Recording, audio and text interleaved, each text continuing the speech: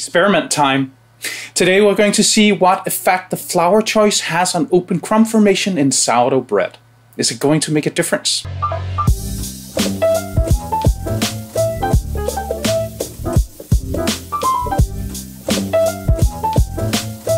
Hi, I'm Sune and I'm a food geek. Today we're going to experiment with different bread flours and see how they affect the open crumb formation in your sourdough bread.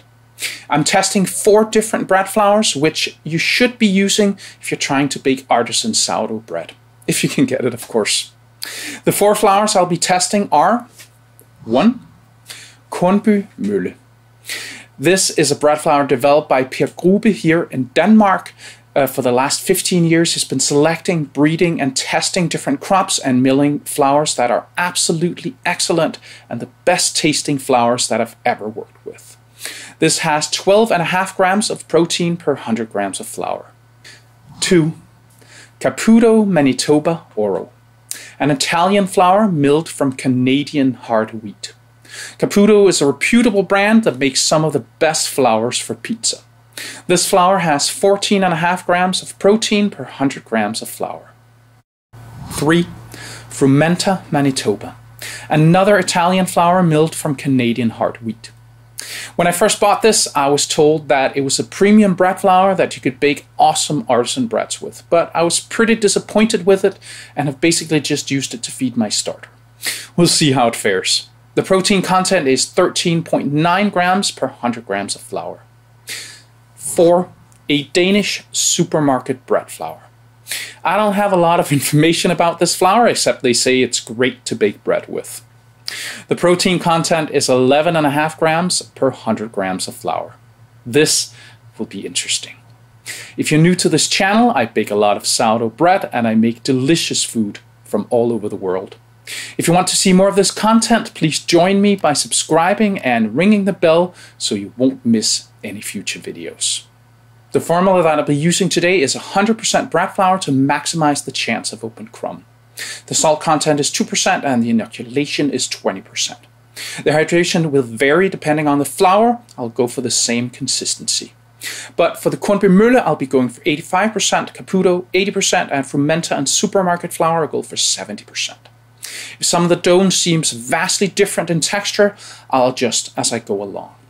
If you'd like to support the channel, please consider becoming a member at Patreon. You can also buy some merch or use the links in the description for tools and ingredients. Those were the words.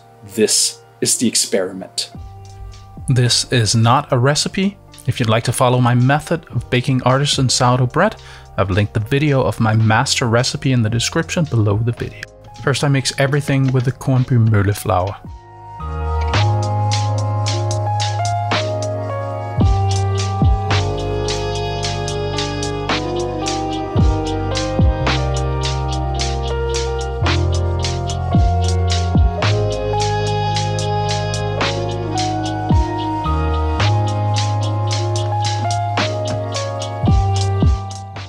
Then I mix everything with the Caputo flour.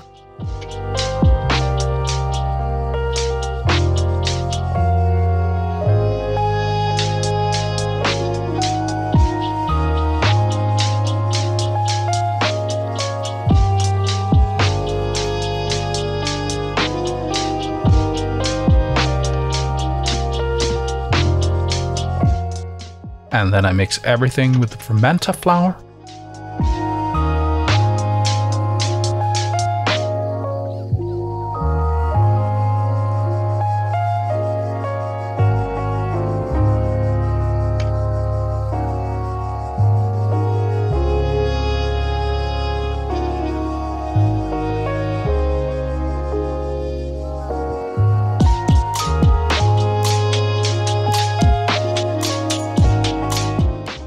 At this point, the fermenter seemed pretty stiff, so I decided to add 5% more water.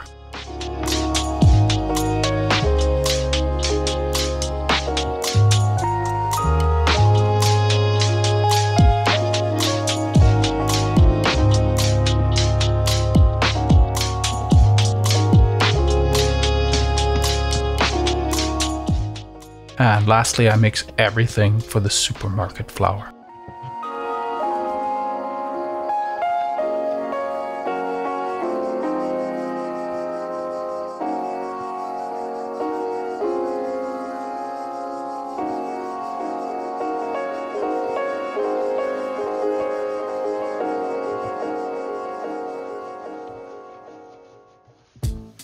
At this point, the supermarket bread also seemed stiff, so I added 5% more water.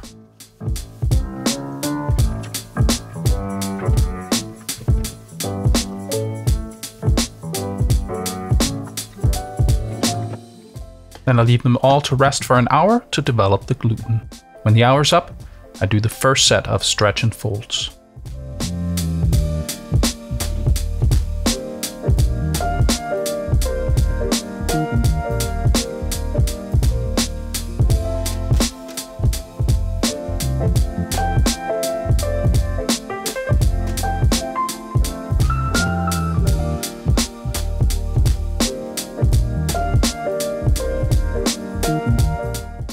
Then I let the dough rest for 30 minutes. Then I do the second set of stretch and folds.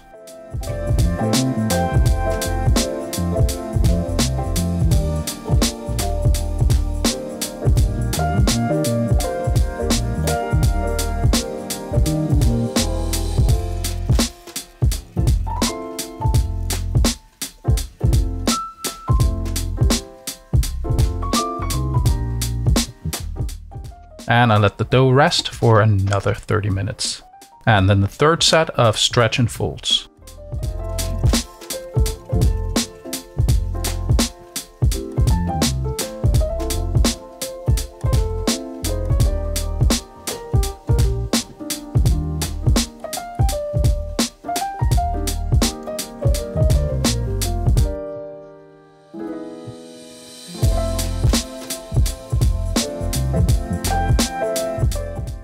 After each set, I check the gluten.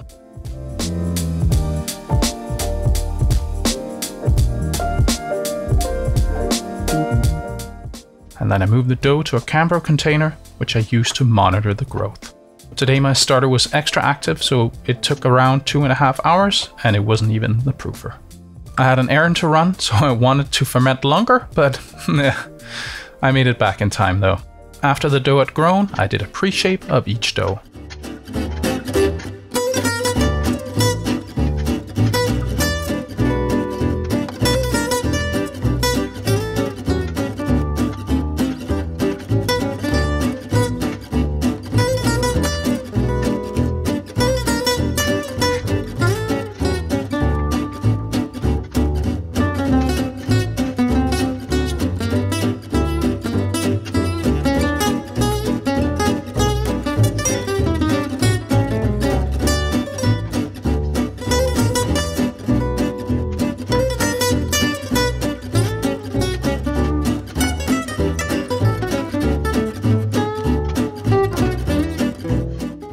And then I let the dough rest on the kitchen counter for 20 minutes. And then I final shaped each dough.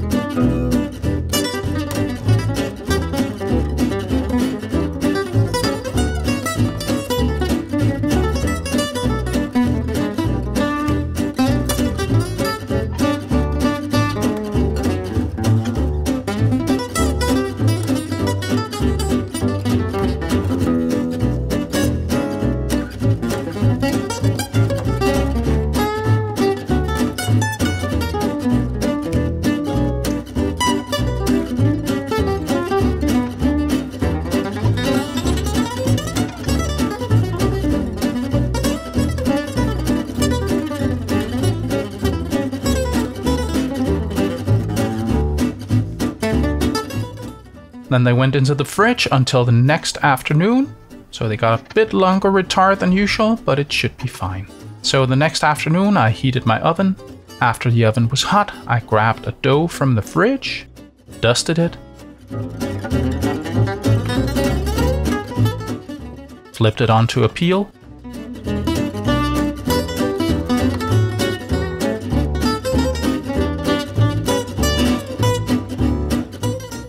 scored it,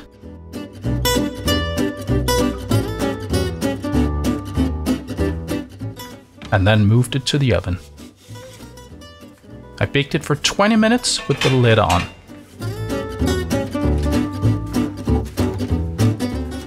Then I removed the lid and turned the oven down. Then I baked for 25 minutes more.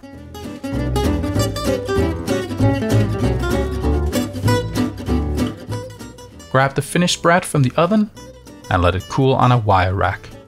The rest of the bread was baked the same way. Alright, they all look pretty great. Let's compare the crumb. Kornbymølle.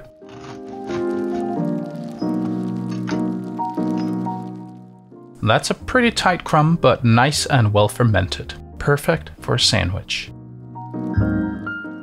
Caputo.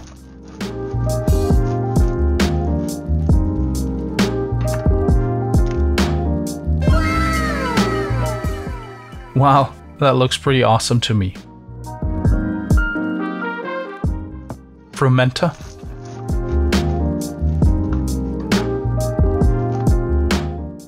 That's a nice open crumb, less than the Caputo though. And supermarket flour. That looks a lot like the previous one. Nice. Let's see all four together.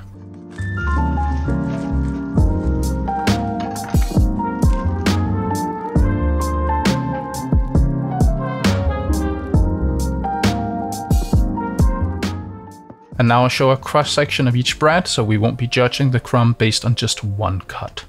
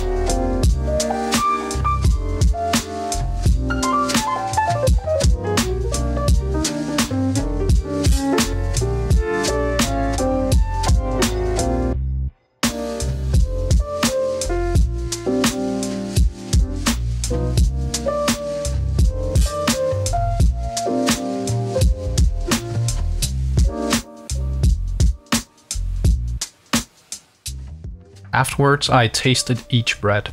The Kornbymølle had the absolute best taste, well developed and tangy, just like I like it. The Caputo and the Frumenta were very close in taste. Some tanginess and some bread taste, but significantly less than the Kornbymølle. The supermarket flour had the least amount of taste. So interesting. They all gave a relatively open crumb. The tightest crumb was definitely Kornbymølle, but if you judge by the color of this bread, it's not as finely sifted as the others, which also explains the wonderful taste. The Caputo had the most open crumb, whereas the Frumenta and supermarket flours were not far behind. The Frumenta did much better than in my previous test. I think I may have been using that flour at too high of a hydration. So whole grain might stunt the formation of open crumb as seen in Kornbymølle, which is on par with what we're told. I think follow-up experiments here could be 1. Comparing flours from very low protein to very high protein. Maybe all the way from cake flour to extremely high protein. 2. Comparing Caputo with different amounts of whole grain flour added. What experiment would you like to see? Let me know in the comments. I hope you learned something today. See you next time.